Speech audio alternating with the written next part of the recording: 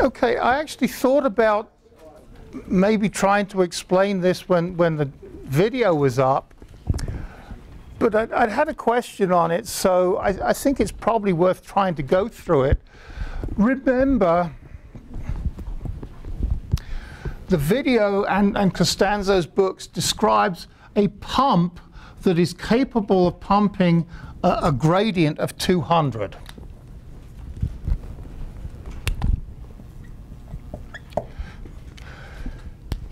And we kind of separated out the movement of water into here and the sodium into here. But the reality of it is that 200 gradient is basically a composite of the sodium moving from here to here and the water moving from here to here. So the net effect of the two working together will be a gradient of 200 from here to here. Okay? So in other words, the way it was set up, it was, well, this did 200, and when the water moved, why didn't it change it? That was kind of what some people were thinking. But the point was that although we separated it, it was two things happening together to make that gradient of 200 from here to here. Okay? Got it? Good. All right, so what shall we do now? ADH.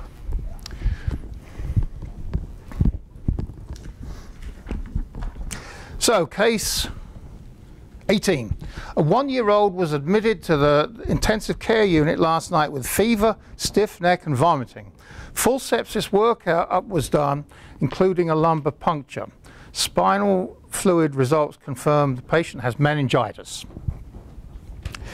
His initial electrolytes were normal, and he was placed on D5 quarter-strength saline. And you know this is one of Dr. Todd's cases, at appropriate rate for his weight. In the morning, he gained 300 grams weight, and his lab was as follows. The sodium was 124, which is really kind of low. And everything else was okay. So, what's going on? What do you want to do for this guy?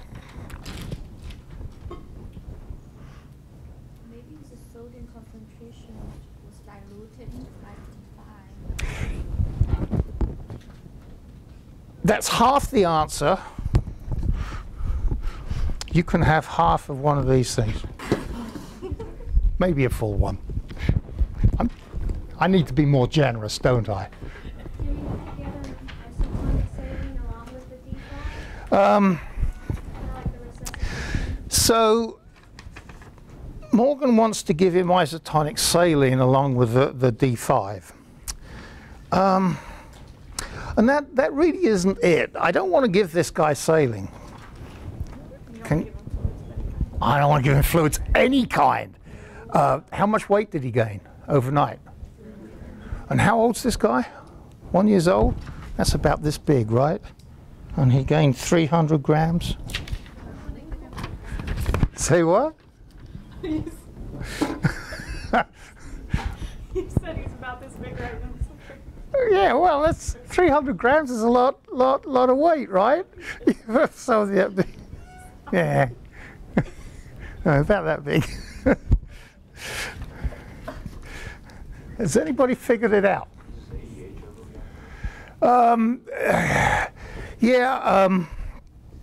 ADH. But why are you saying you got to go a step further and kind of help me out? What? Over-retaining, I like that. So, and you just have to understand with your clinical judgment, this kind of disease sometimes causes an aberration in ADH secretion, okay? But not always. So the doctor didn't necessarily do a bad thing. You know, the patient came in with meningitis, fluid replacement seemed reasonable. But it was, and I'm sure he's a pretty smart person, he knows that this sometimes happens, and so they checked the next morning and made sure that they fixed this guy. So yeah, the increased secretion of ADH causes the retention of free water, and And as you pointed out, we were already giving him essentially free water in his drip, and so that exacerbated the problem, and now he's volume expanded with free water, and hence the sodium of 124. So, what are you going to do for him? Don't give him fluids, please. You do like you did with the salt pill. The salt pill. Yeah, ram that salt down in his gut, make him puke, yeah.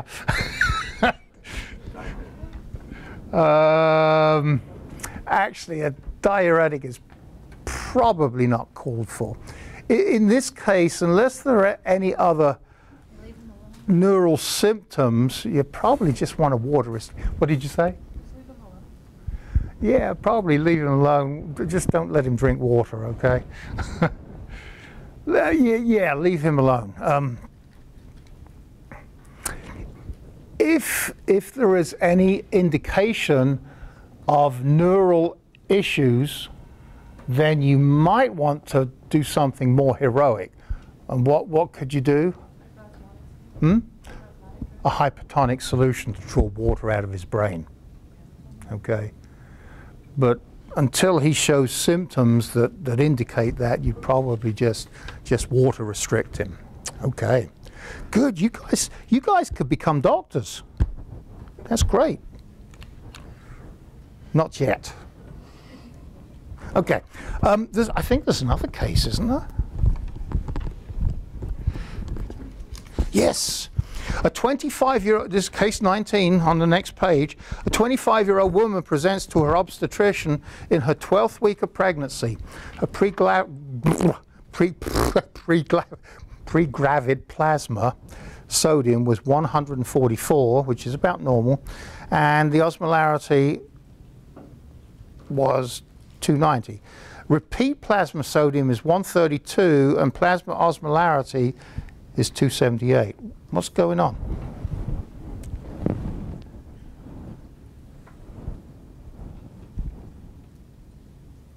She's pregnant.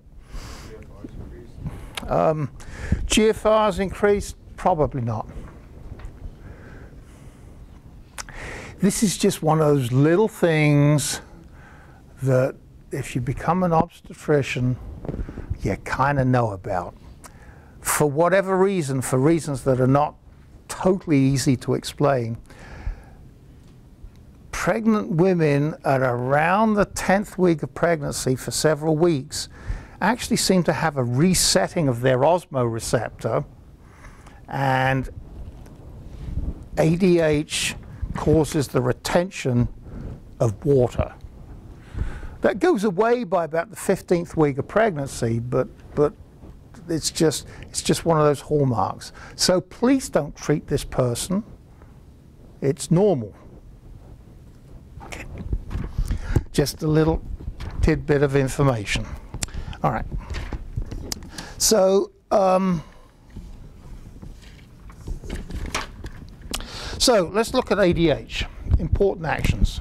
ADH.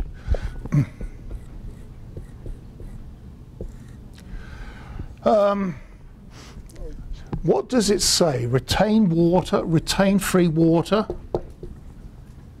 Oh. No. So in terms of the details.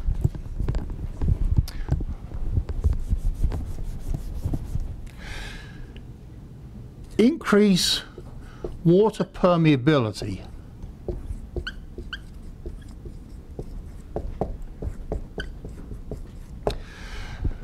Now that's specifically in the distal nephron. So everywhere past the early distal tubule, the water permeability goes up and it allows the reabsorption of water. Also increases urea permeability, but it does it selectively in the inner medulla.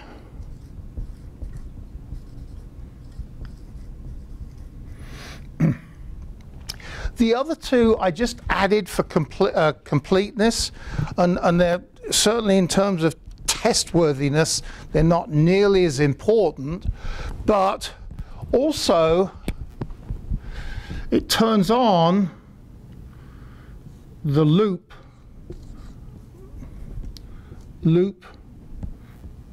sodium reabsorption.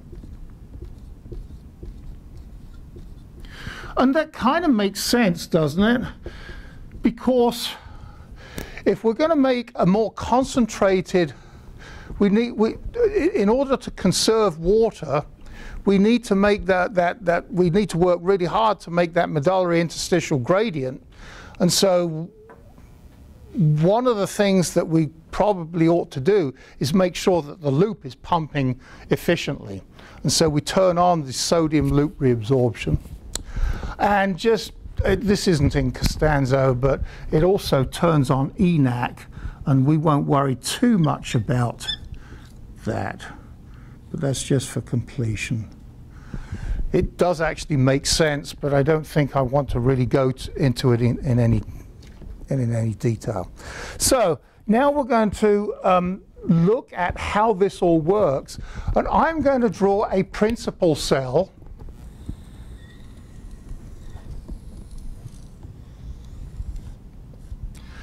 So let's see, remember,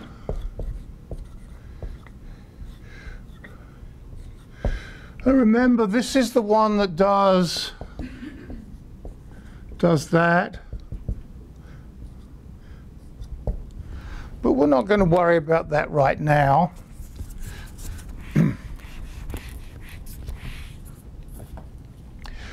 This actually, on the basolateral membrane, it has a receptor for ADH, and it's a V2 receptor.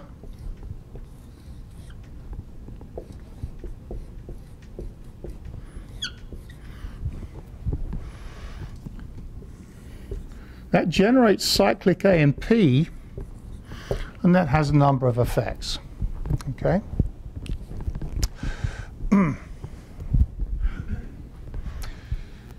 This turns on aquaporins, specifically aquaporin 2 here.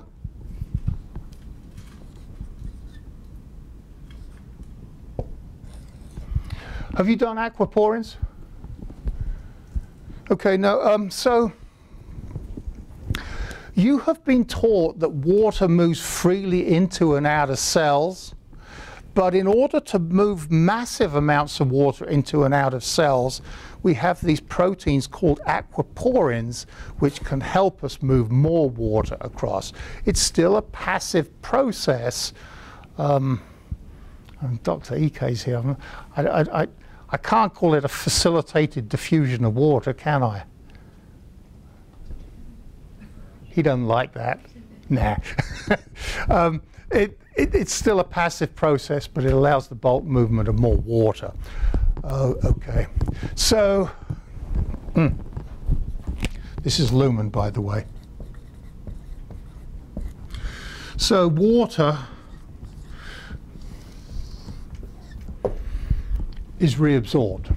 So the reabsorption of free water. Couple of other things. So this is the principal cell in general.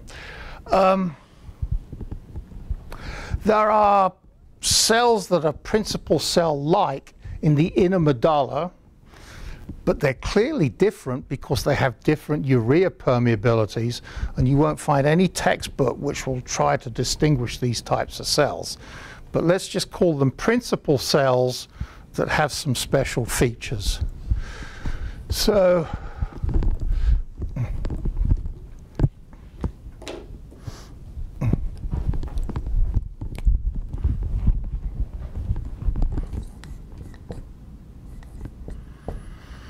and I think there's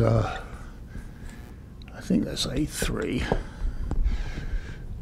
We have urea transporters. Remember, we've determined that urea goes through cells, and it's a passive process. But again, if you want to move large amounts of urea, we have these facilitated transporters that allow the movement of urea through here. This is also regulated by cyclic ANP. This one probably not, maybe not. But we turn on the production of the urea transporter, which then helps to move selectively the urea in the inner medulla and reabsorb it. Okay?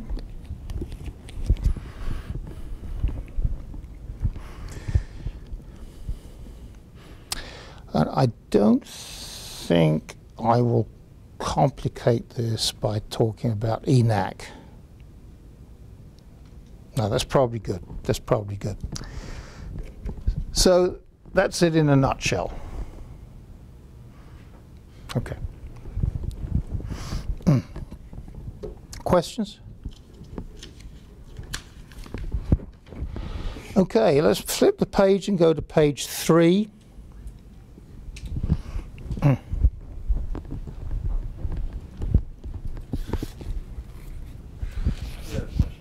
Yes.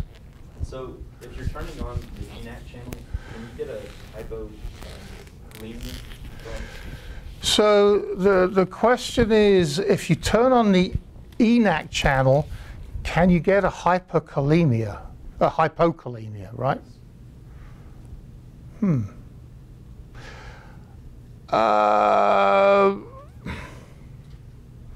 You're not actually losing. You're actually retaining water, and so the actual urine production is very low, and I would say that you're probably not generating or moving enough tubular fluid there to wash out potassium. So my answer, I think, is no.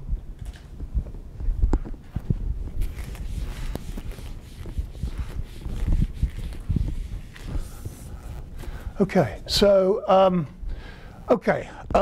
stimuli, regulation.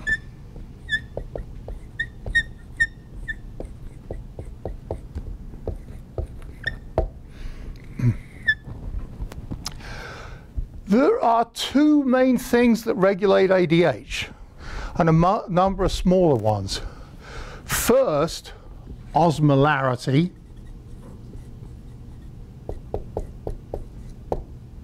And second, volume depletion. And let's try and put these into some sort of perspective. There is a graph there.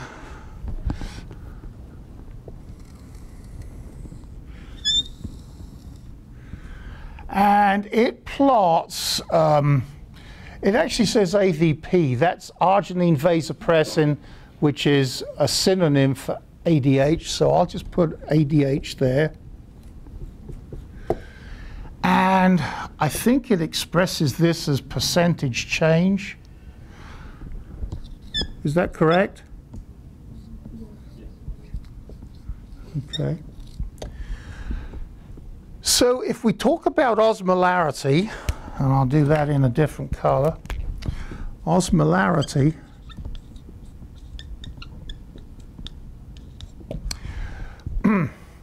if we start at baseline, say here, baseline ADH, if you increase osmolarity 1%, 2%, 3%, 1, 2, 3, you actually get quite a substantial increase in ADH. I said volume depletion. Sure enough, it does affect ADH, but you have to get, this is volume depletion.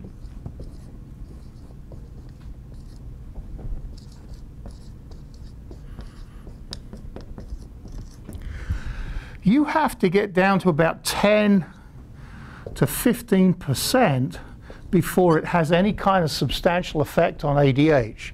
But then it has a massive effect. And that should be pretty close to the shape of the graphs that you see. So how do we reconcile this? And I'll try to put it into perspective.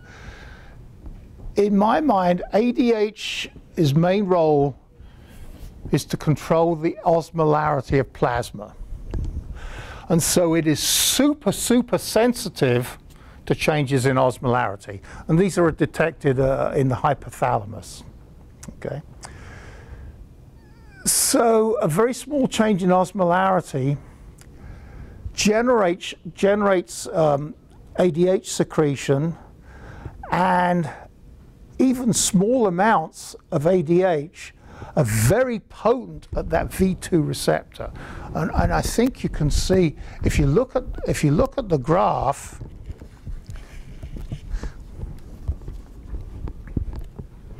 it's in picograms per mil, which is pretty much the same as picomolar. So even a 1 or 2% change in osmolarity generates an increase, probably about doubles the ADH. But even at that level, the ADH is extremely potent at stimulating that V2 receptor, and it will have an effect on retention of water. Okay, so super sensitive and super responsive. Okay, so why does this plasma volume effect occur? And and by the way, I've got a note here. The USLME like to ask questions on this stuff. Okay. So, at least in small amounts, plasma volume doesn't have much of an effect. But then when it gets down to 15% volume change reduction, it has a massive effect. Well, a loss of plasma volume of 10 to 15% is getting towards critical. It's not good, okay? And so what that means is that we've got systems to try to hold on to plasma volume. We've got the sympathetic nervous system, we've got the renin-angiotensin system, we've got the aldosterone system, and they've all screwed up because they haven't made it right. So what ADH says is, well, you guys screwed up. I know you really want sodium, but since you can't do sodium, I'm going to retain free water. At least I'll get the plasma volume back up. You'll be hyponatremic, but at least you'll have a bit more plasma volume.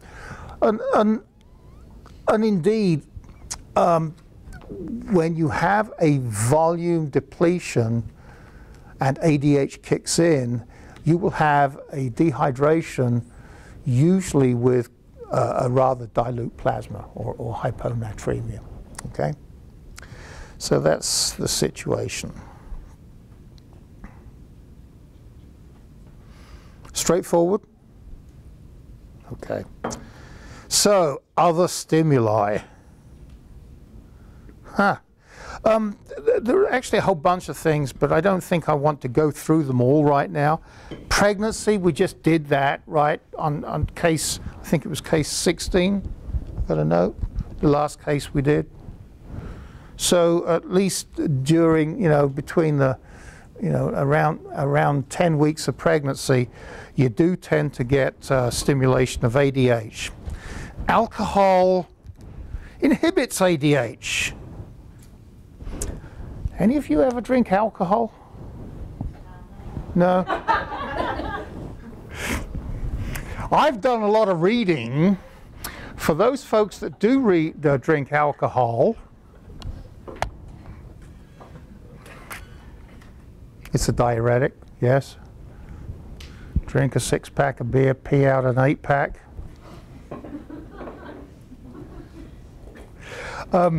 Hangovers. Dehydration, right? Ooh. Oh.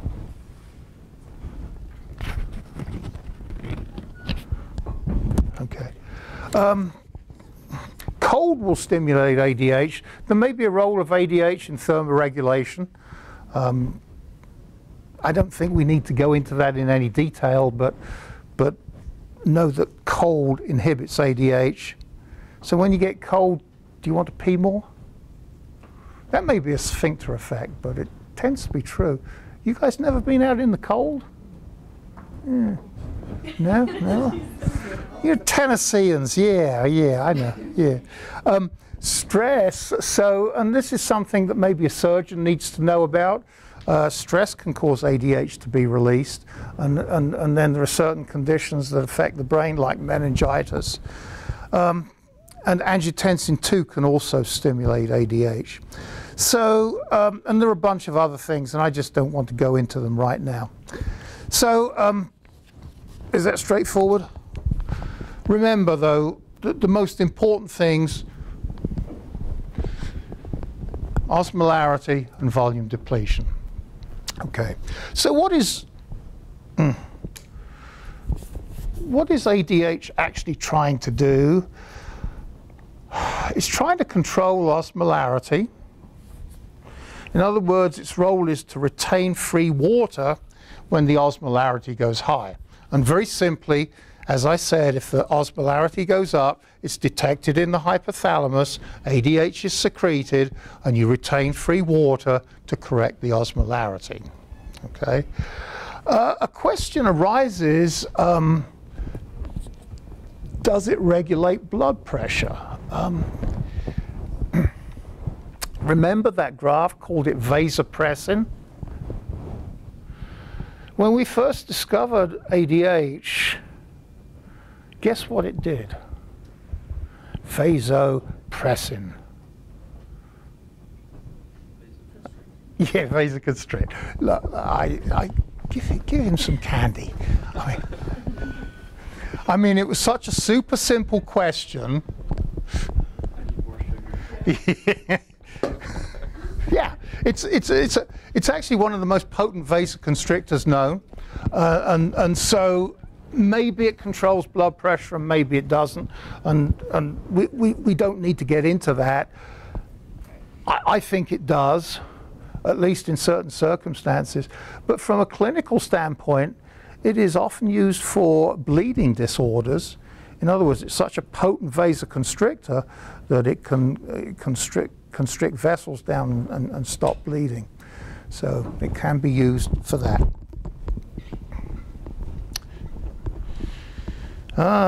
Diuresis.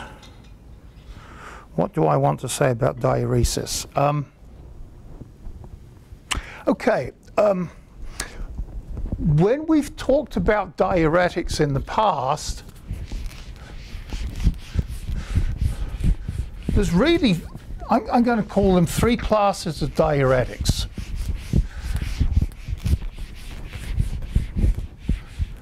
And I'll start with sodium reabsorption inhibitors. Since sodium is the major cation in plasma,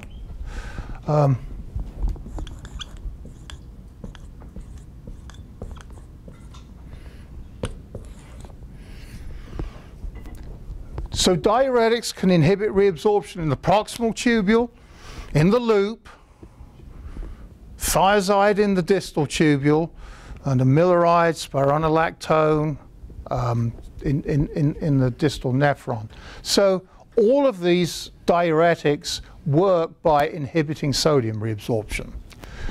There is also a flavor called osmotic diuretics. And probably diuretics.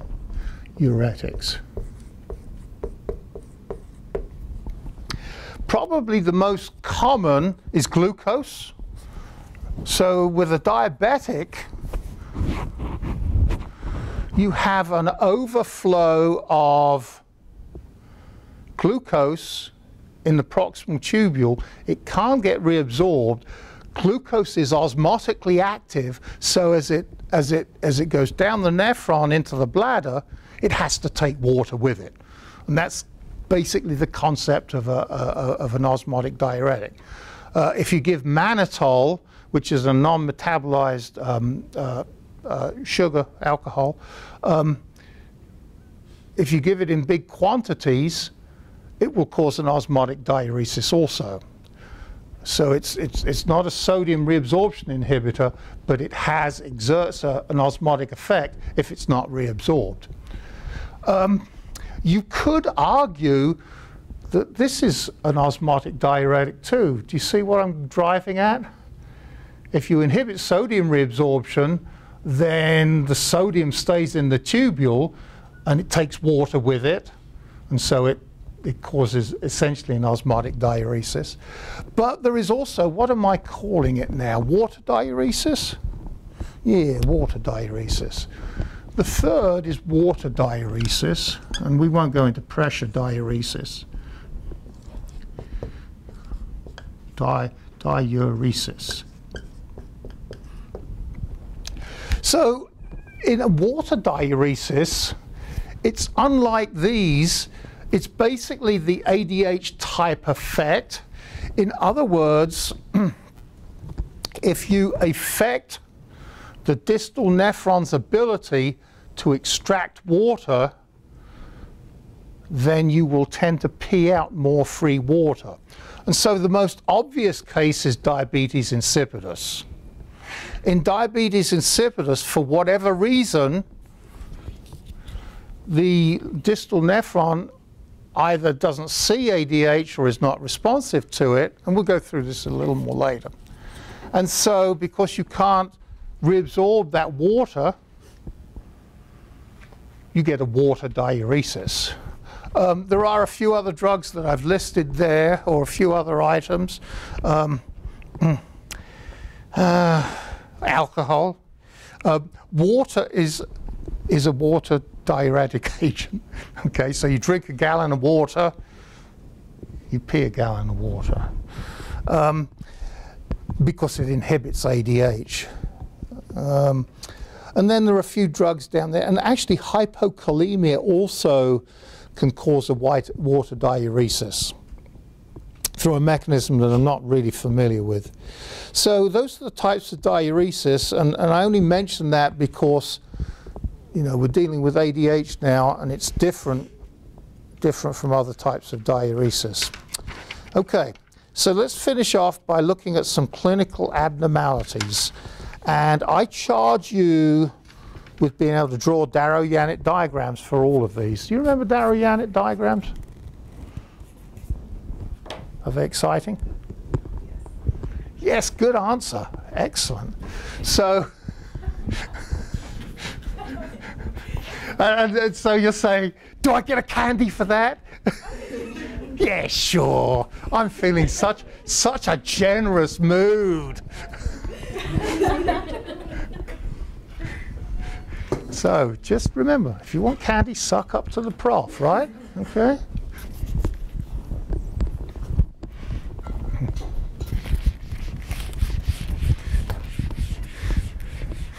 She's probably being sincere, though, I think.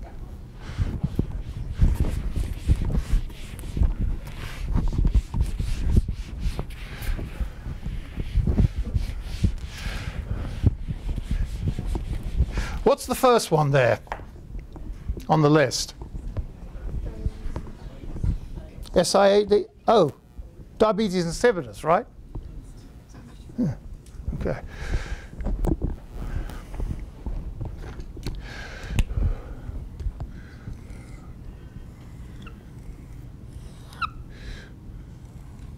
So what happens in diabetes insipidus? We can't preserve that water, and so we pee out a lot of free water. So what happens to the Darrow-Yanit diagram?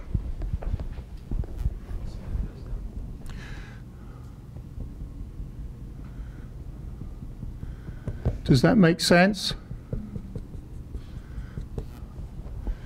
Hypernatremia and reduced volume because you're peeing out excessively. There are a couple of different types of diabetes insipidus. One is secretory, and the other is nephrogenic. Secretory is relatively rare, but nephrogenic can be from several causes. It could be the the urea transporters that are faulty. It could be the receptor for ADH that's faulty. It could be aquaporin 2 that's faulty. Okay, so all of these things can cause a nephrogenic diabetes insipidus. So what do you do for these people? What about this person?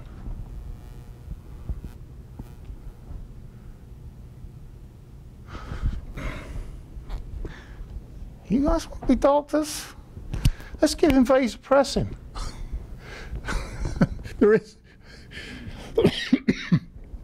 There's actually a drug called desmopressin, which is an analog of ADH, and that can work to effectively make up for the lack of secretion in the hypothalamus.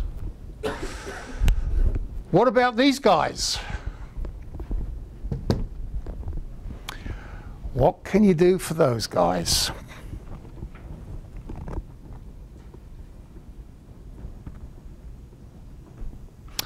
Well,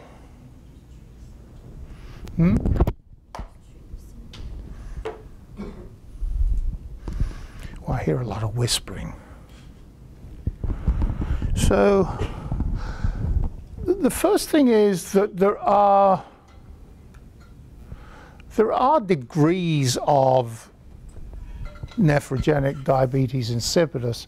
And so when the form is fairly mild, you can probably just keep up with it by just drinking lots more water. Okay?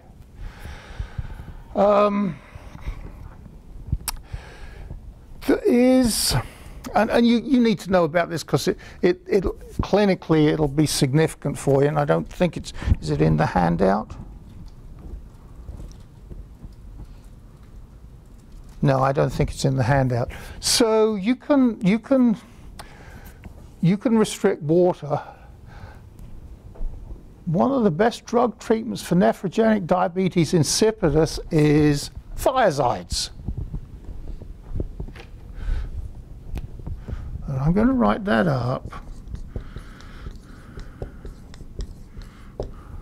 Thiazides.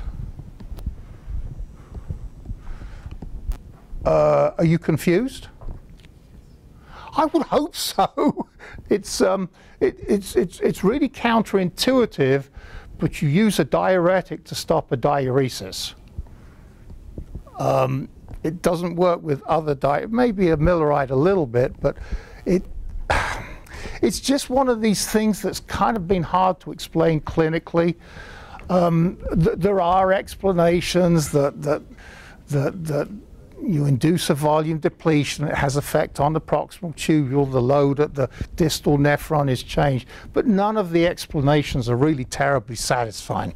So empirically it works.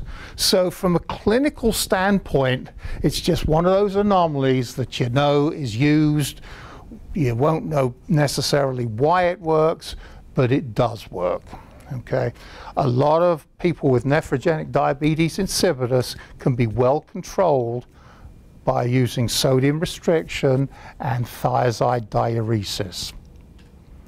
Okay, and you can actually reduce the volume of urine quite substantially by using a thiazide. Interesting. So any question on diabetes insipidus? Okay, the next one is syndrome of inappropriate ADH secretion. So, inappropriate in this context is always too much. It's not inappropriately low, it's inappropriately high. So, SI-ADH, and obviously I'm going to write it up as SI-ADH. And that was the case, the first case that we went through. Things that affect the central nervous system can sometimes cause the syndrome of SI-ADH. And I think in this particular case it was meningitis, sometimes brain trauma. So what would this look like? ADH retains free water And so what you basically get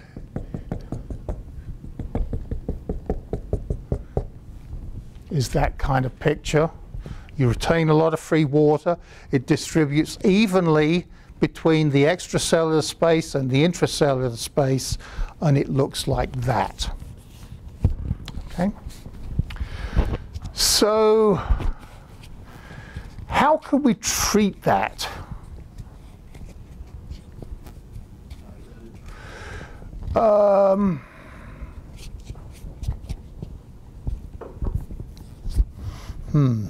Diuretic. Actually, we don't usually use a diuretic. I mean, remember, I think it was the first case we did today. Water restriction is kind of an obvious thing, and remember we had said that if there is some issue with brain function, then maybe a hypertonic solution to draw water out of the brain. There is also now an ADH antagonist called tolvaptan, which can be used. Okay, so it basically just competes with ADH at its receptor in the kidney. Okay.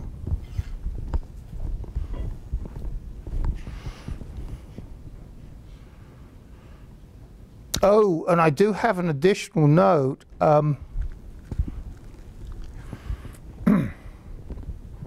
Heart failure. I think this is worth knowing about. So what happens in heart failure? The body detects a reduced volume, or at least a reduced effective circulating volume. And so it's cranking everything up to try to retain sodium. But it also stimulates ADH secretion. If it gets sufficiently bad and you get in sufficient distress, the apparent lack of volume stimulates ADH secretion. Remember the plasma volume, when the body thinks that the plasma volume is going down 10 to 15%, it'll kick in ADH to retain free water. So in heart failure, we've already determined you can use furosemide or something like that.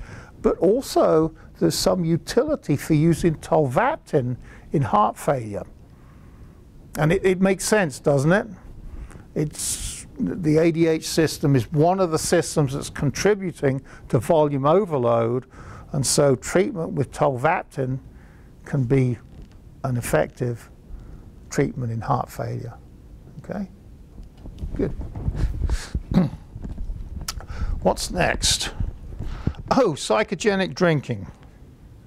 Okay. Huh. Oh, gosh. So what would be the Darrow-Yanet diagram for, what is psychogenic drinking? Okay, there are some people in this world, and I don't understand a lot about psychiatry. Did anybody watch that Peter Sellers movie?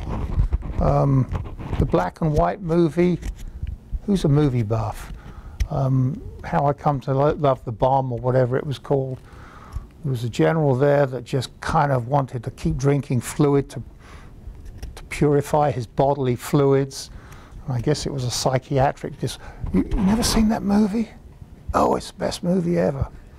Oh, black and white. But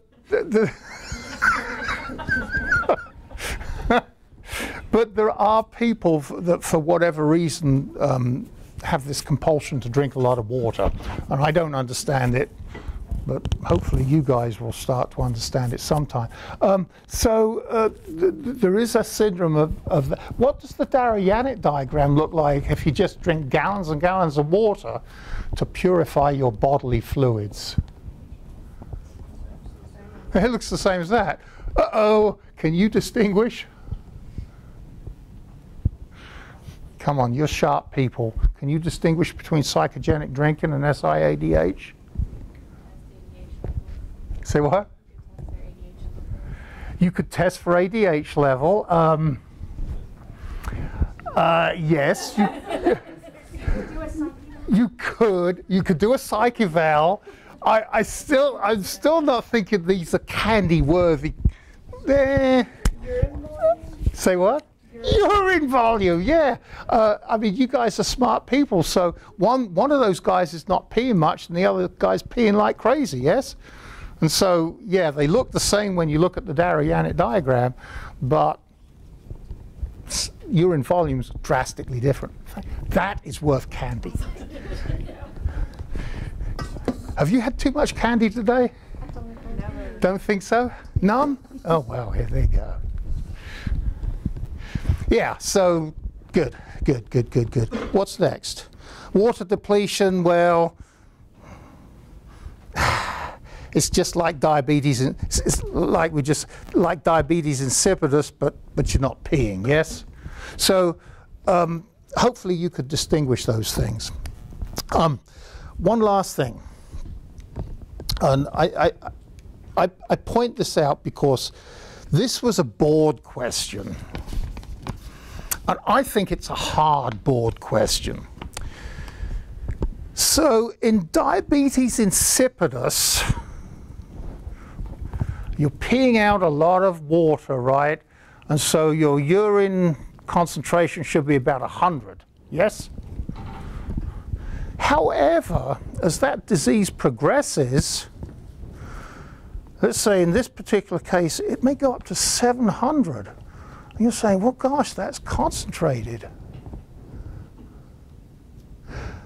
But given this person's condition, he should be making urine at a concentration of about 1,200 milliosmoles per liter, right? He should be trying to he's lost so much free water that he should be extracting as much free water as possible, making concentrated urine of 1,200 milliosmoles per liter. So 700, although it looks like it's concentrated, it's remarkably too dilute for his particular situation, okay? And so the reverse is also true for SIADH. For SIADH, you know, he's got a high urine osmolarity, and I've listed 1,400 to 300, so 300 is high urine osmolarity. It's high in his particular circumstances, okay? He should be producing, he should be peeing out water at about, urine at about 100 milliosmoles per liter. And so,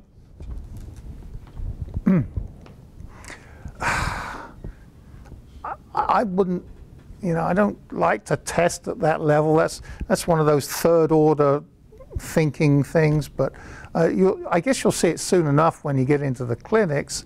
You'll look at a urine concentration and think, golly, shouldn't that be concentrated or shouldn't that be dilute? And so it's kind of a heads up. But it's the sort of thing could come up on a step exam, okay? Because the step people don't like medical students and they like to make your life difficult. Okay, all right. So much for my cynicism. Any questions? Okay, let's finish. See you tomorrow for acid-base balance.